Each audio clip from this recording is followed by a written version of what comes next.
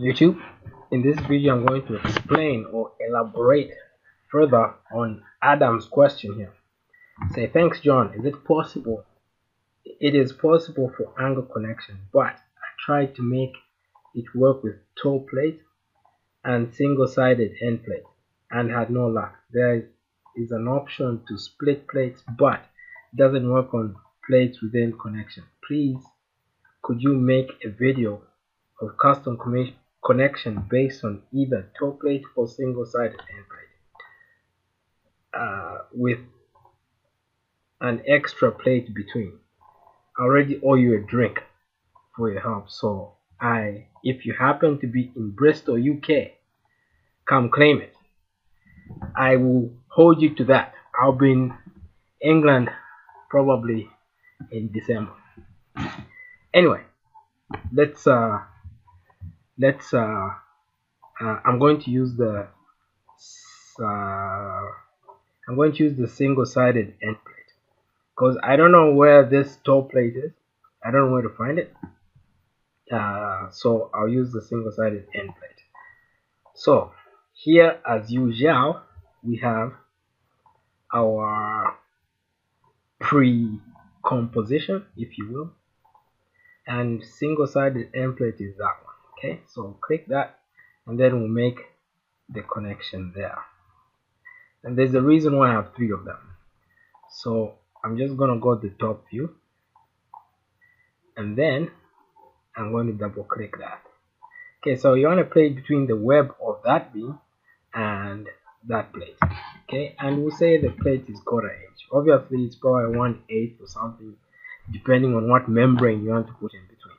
Okay, so we'll go plates and bolts, I think. Yeah, clearance, this is where the magic happens. So we'll say 1/4 inch. Okay, so now the plate clears from the beam 1/4 inch. Okay, and in this particular case there's no option to insert a plate automatically, so you have to custom it. And to do that, we're going to go to advanced properties, set our UCS, very important. We'll set it there, and then we're just gonna delete the box there because this is now become a custom connection. And then we're going to make a plate right at the edge of that one, so it will be between there and the web, and its thickness, you guessed it, 1/4 inch.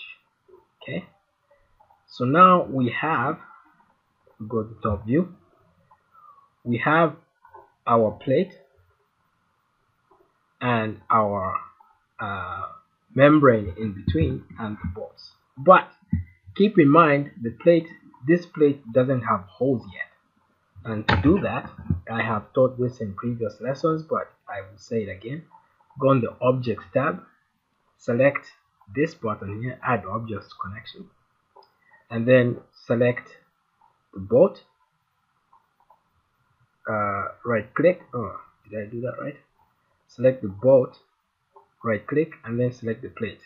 Now the plate has holes. Okay, so now we have that, and then we're going to double click that beam. We're going to display its features, and now we're going to create a custom connection. UCSW. I like the UCS to be back to normal, you know, like normal people. Anyway, I'm going to create a custom connection using these. I won't go into detail, but I did teach this one in several of my videos. Oh, sorry. Create connection, 2 beams. We will start with the main beam, right click, input beam, right click. Select what you want to be in the connection, in this case everything there. Right click, and we're going to give it a name. We're going to call it end plate, because there's an extra plate in between. Okay, so that's our creative nature coming out one time today at least. And we're going to insert this connection there, so that's easy again.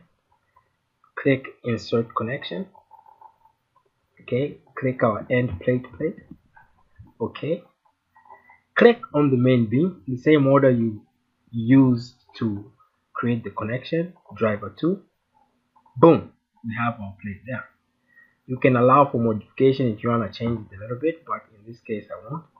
And now after this connection, this is when now you can use the copy connection, which is this button here under the tools.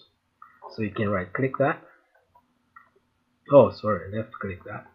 Then click the box, right click, click the main, and then the secondary, and you can go on like this. This box still remains. You can go on if you got other connections. And if we go to the top view, we will see that each of these connections are identical. That being said, coming for my drink in December, YouTube.